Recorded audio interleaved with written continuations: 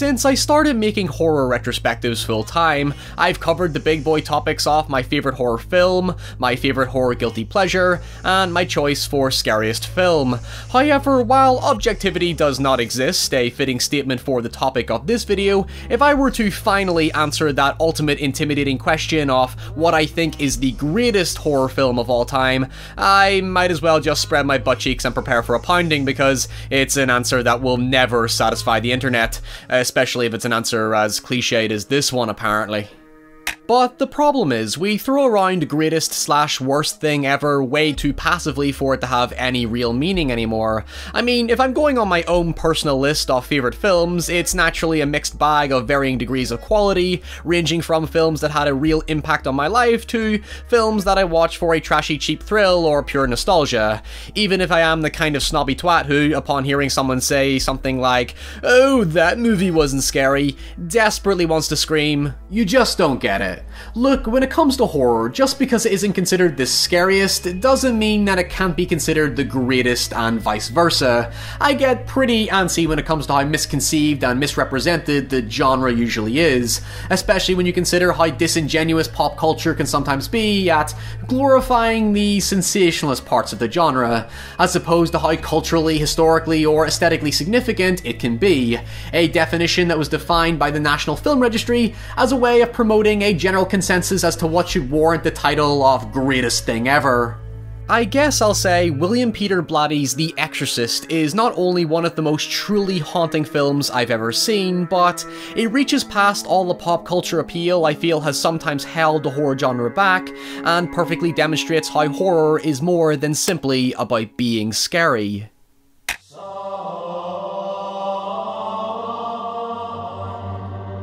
The Exorcist proudly shared how crucial and meaningful horror was to the world and critical discourse by profoundly exploring human fears and anxieties related to doubt, uncertainty, and the never-ending unknowingness that surrounds our existence, without all the philosophical jargon to weigh it down and alienate people into calling it pretentious drivel. And hell, if we're not going to give it the title of greatest horror, we can at least give it greatest adaptation, considering William Blatty, as the original author of the book, wrote and produced the adaptation himself, with William Friedkin being the only director he ever wanted touching his seminal work. I can confidently call The Exorcist an unrelentingly significant piece of filmmaking, because not only does it balance complex, intriguing storytelling with existentially chilling ideas and imagery, but The Exorcist is also a powerful reminder of what we mean when we say cinema can be truly magical. In a sort of messed up kind of way. Your mother sucks cocks in hell, Paris, you faithless swine. So let's talk about it.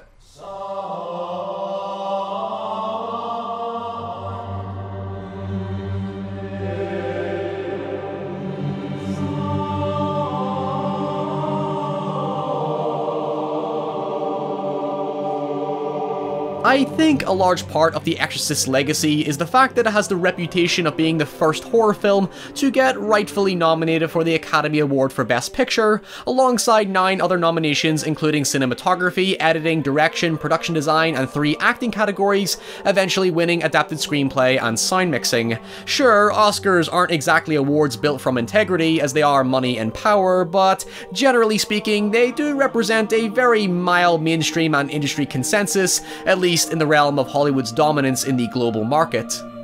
The achievements of The Exorcist cannot be understated, as they represented a significant historical victory for horror overcoming the adversary of elitist gatekeeping snobs who didn't take horror seriously as a form of artistic expression, along with the bombardment of controversies and obstacles that could have severely impacted its performance. Of course, you had Blatty's regular disputes with Warner Brothers over practically every aspect of production, with Warner Brothers assuming it was destined for failure anyway, after not being able to attach any major stars to the project. And this was on top of principal photography coming with its own set of problems, from going over budget to injuries to the friggin' set apparently catching fire. In fact, Warner Brothers decided to not even screen it to critics and give it a limited release, but the immense audience reaction eventually forced Warner's hand into a wide release, and the mixed to negative critical reception did not stop audiences from devouring it again and again. In short, it was a genuine fucking miracle that the film turned out the way that it did. But production issues aside, the real heart of the conflict and controversy came from the contents of the film itself.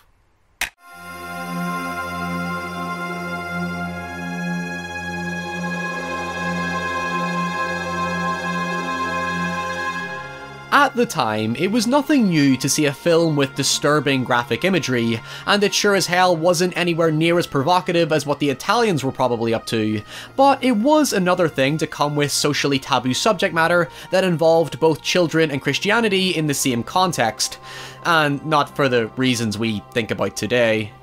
By the 70s, things like stranger danger, kidnappers, killers, and outsiders were becoming the prominent domestic fear in society that soon gave rise to the slasher era of horror cinema. I mean, sure, The Exorcist is supernatural, but putting a child in life-threatening danger and seeing them suffer at the hands of a seemingly unforgiving evil wasn't a common sight in cinema. In fact, even today, it's still greatly discouraged.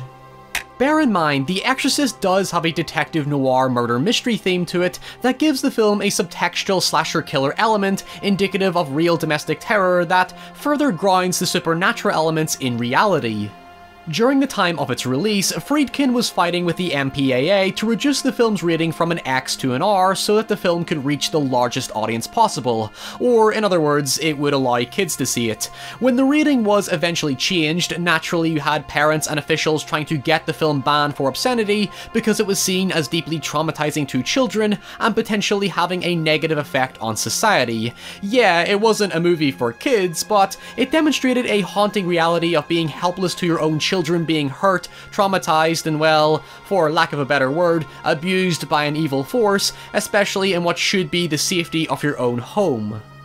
While you had all the hyperbolic claims of barf bags, fainting, leaving the theatre in mass hysteria, and even heart attacks, what The Exorcist did more prolifically was tap into how the fantasy of horror could be used to symbolise grisly, morbid actualities in a medium that was predominantly viewed as a means of escaping the big, bad, scary world. Of course, today, people are more likely to dismiss it as nothing more than part of the exaggerated snowflake generation because we're now so desensitized to its material and subject matter. The Exorcist was more than just a generic cheap thrill possession movie that's now softened by future imitators. It doesn't actually become a proper conventional horror movie until around 2/3 into it. Before that, it's actually a fierce piece of social criticism that presents a very harrowing, brooding human drama about a crisis of faith over both spiritual uncertainty and our over-reliance on science and technology to solve all our problems. The story follows two interwoven conflicts that eventually intersect one another, the first being about a mother trying to figure out why her daughter Regan has become batshit insane, and the other being a priest who wants to leave the church after having severe doubts about his religion. In between this, it's subtly thread together with the discovery of an ancient demon king known as Pazuzu, who eventually possesses Regan and brings the Catholic Church's deep dark secret, not that secret, of performing exorcisms to the forefront. Generally speaking, it is one tightly compact and focused piece of storytelling. Not a single moment or line of dialogue is ever wasted. It manages to deliver an incredibly rich lore brought to life through vivid exposition that feels naturally presented and convincing while still maintaining a perfect level of ambiguity to keep the eerie mystery behind the church and their spiritual encounters alive. It never lays all its cards on the table, and what it does show you is backed up with historical and cultural context to make it feel fitting and believable. I know I usually drone on about how ambiguity is king because it goes back to that writer fallacy where if you attempt to over-deliver on detail and fall short, you expose yourself to plot holes and contradictions in logic. But The Exorcist is a confident motherfucker in that regard. It firmly sticks to what it knows based on the true and accurate circumstances that inspired Blatty's story. For example, Father Lancaster Merrin, who uncovers the ancient demon king in the opening and is the one who comes to exorcise Regan, is based on British archaeologist Gerald Lancaster Harding, who excavated the Qumran caves in Jerusalem to uncover the Dead Sea Scrolls that became canon within the Hebrew Bible. Blatty's characters constantly refer to the debates surrounding fraudulence and skepticism, with a heavy emphasis on Regan's medical and psychological evaluations, using accurate science that was even deemed controversial by some, considering the Anglo autobiography was allegedly performed as a real procedure. And then of course you have the possession and exorcism cases themselves.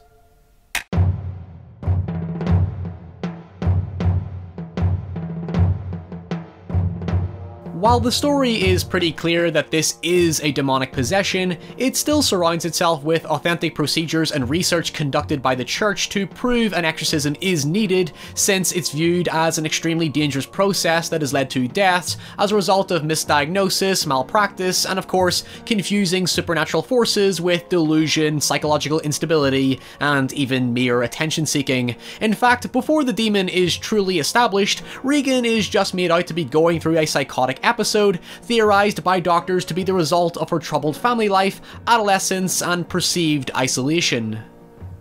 The most notable real-life event used by Blatty was the 1949 exorcism of an unnamed 14-year-old boy under the pseudonym Roland Doe. It's basically summarized as a bunch of priests observing bizarre supernatural shenanigans that are recreated in the film, along with an abundance of skeptics who dismissed the otherworldly happenings as pure bollocks, with one of the most prominent criticisms being that the boy was just an elaborate drama queen thriving off all the attention.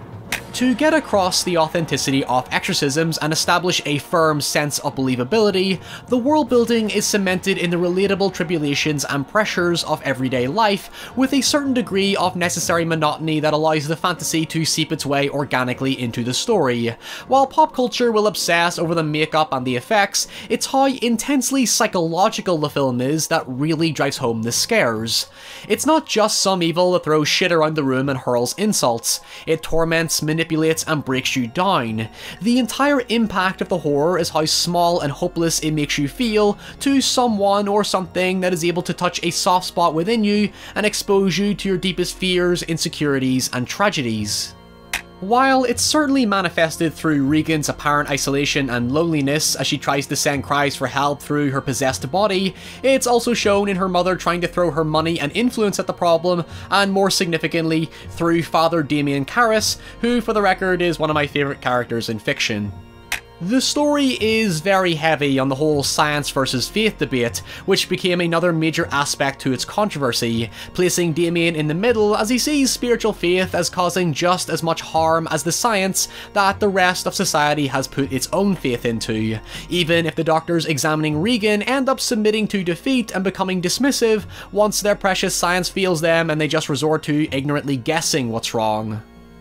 I feel the story is more reliant on Damien's perspective by adding a very neutral perspective on the matter, showing both the goods and bads of two conflicting faith systems, one that grants a psychological sense of purpose and power, and the other we've cultivated to be the taken for granted objective solution to all of life's problems because society has constructed what we deem rational and logical to be. Damien then starts to face his real demons when his mother passes away and he's left feeling completely helpless, so his character arc becomes about literally confronting horrors to eventually redeem himself in the end by having the demon let go of Regan and take him instead, to which he commits suicide.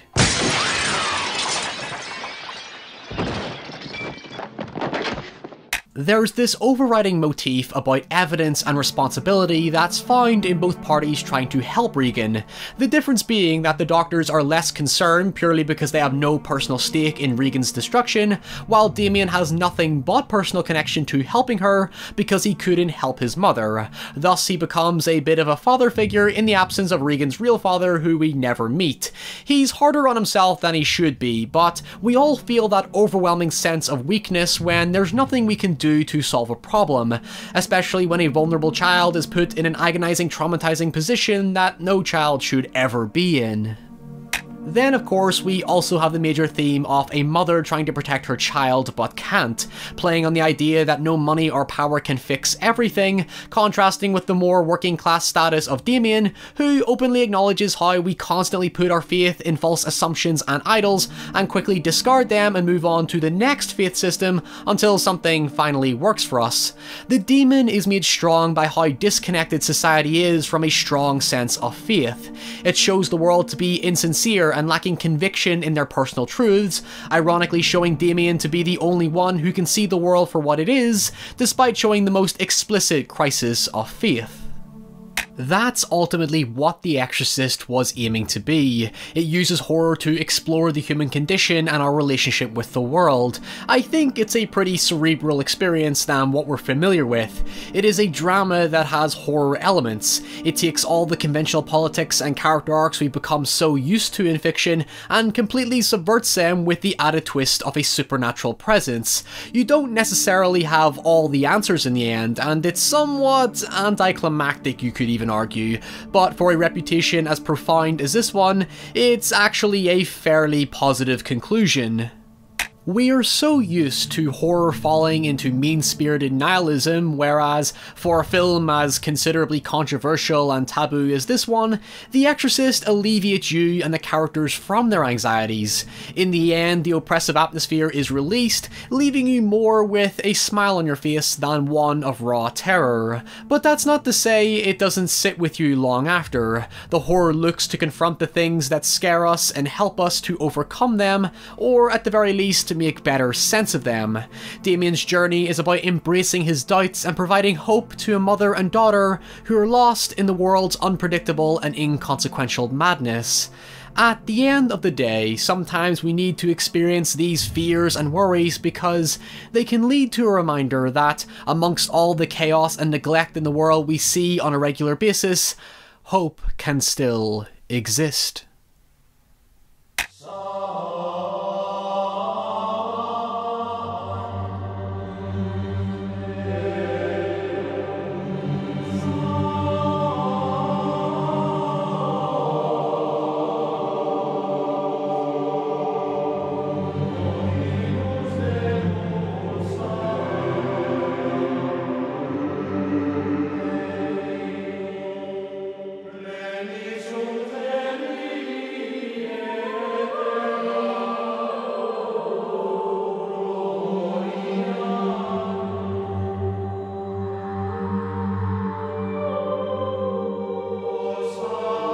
Oh,